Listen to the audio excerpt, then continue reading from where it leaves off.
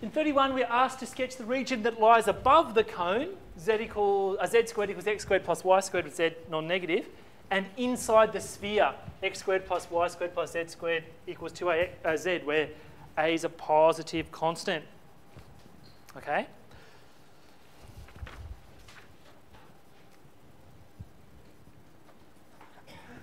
So,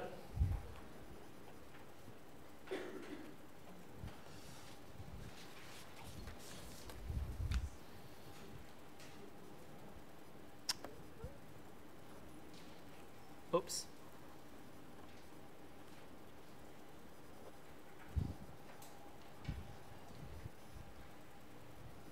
So this is a cone, and all right, x squared plus y squared, oops, plus z squared equals 2az. Now here a is a positive constant.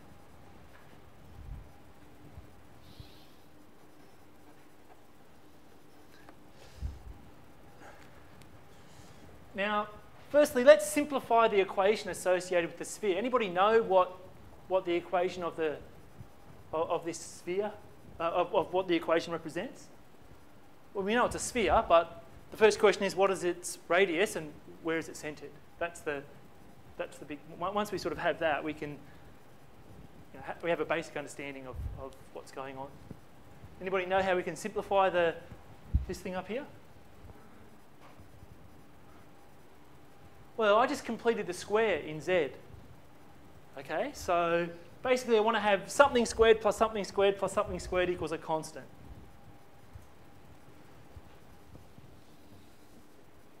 So all I've done is I've completed the square in Z. So I get the following.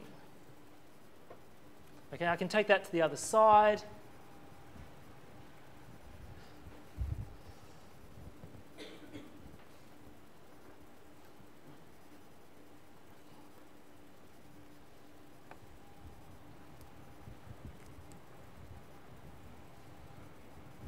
I've taken half the coefficient of z and added it to both sides. Okay, when you're completing a square, it's all about the coefficient of z, in this case, 2a.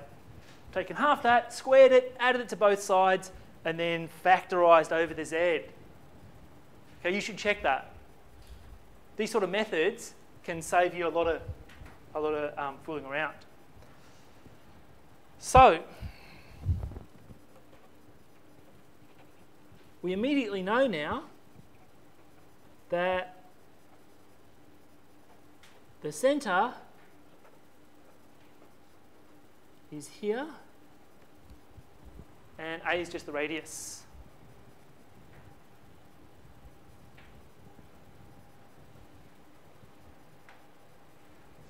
Now, the question asks us to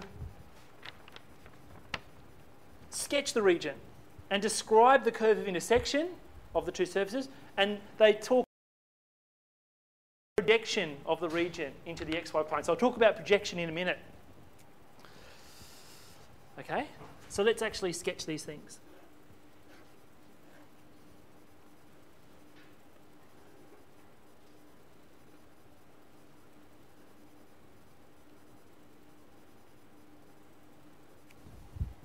There's our cone.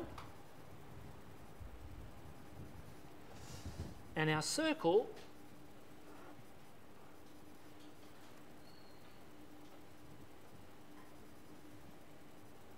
will be something similar.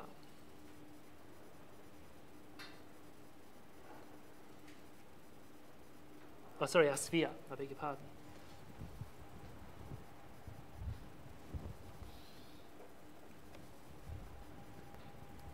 Now,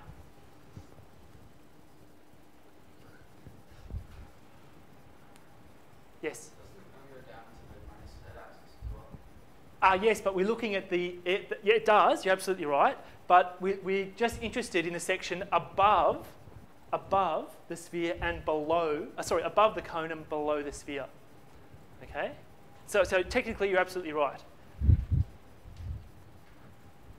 Now, it turns out that if I label A here, this circle and this circle is the curve of intersection of the two surfaces. So how do I determine that?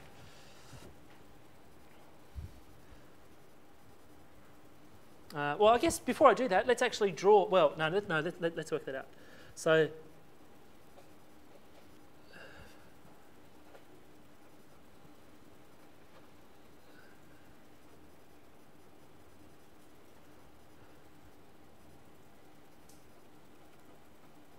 well, all we have to do is really put one of these equations into the other and eliminate the z, really.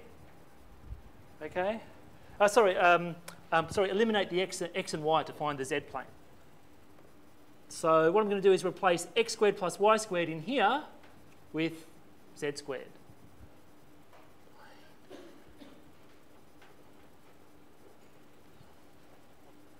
Okay, so x squared plus y squared into that will be...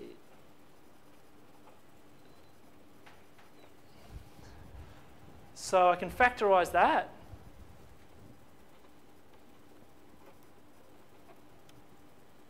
Okay, get rid of the 2. So our two planes of intersection are the xy plane, z equals 0, and the plane z equals a.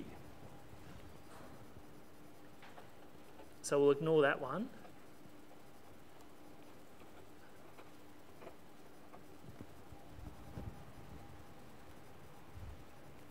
Okay, now, in this plane z equals a, the curve of intersection is going to be x squared plus y squared equals a squared.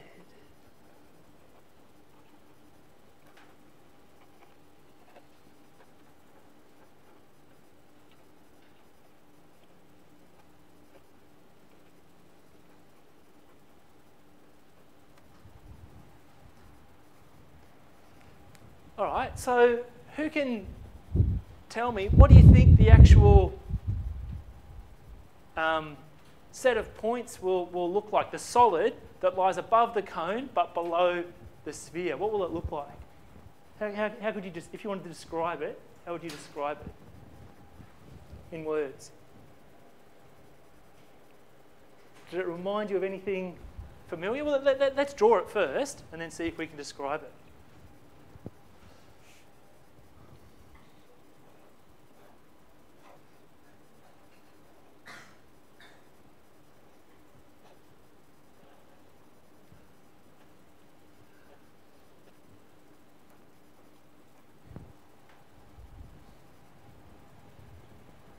What does it look like? Yeah, ice cream.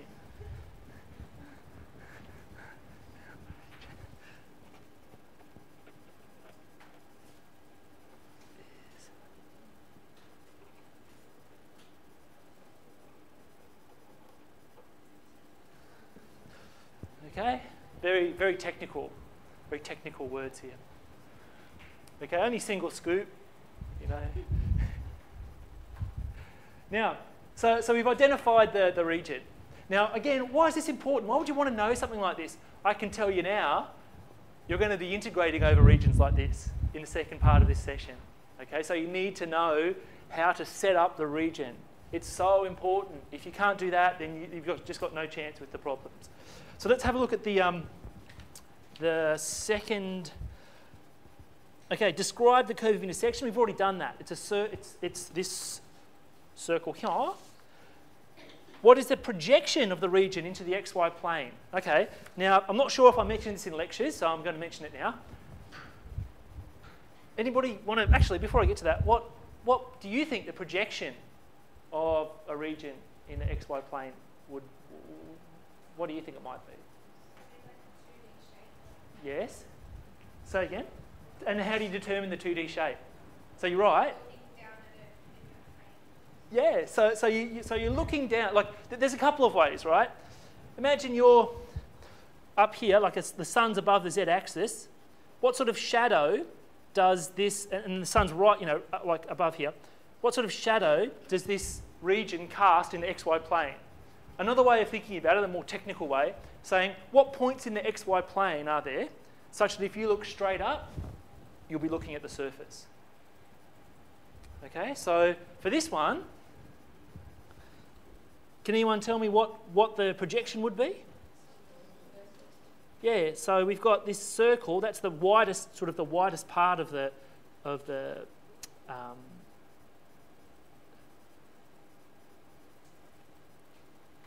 solid. So if you just look at sort of the shadow in the xy plane, it's just bounded by this circle, but you want to fill it in, so it's a disk.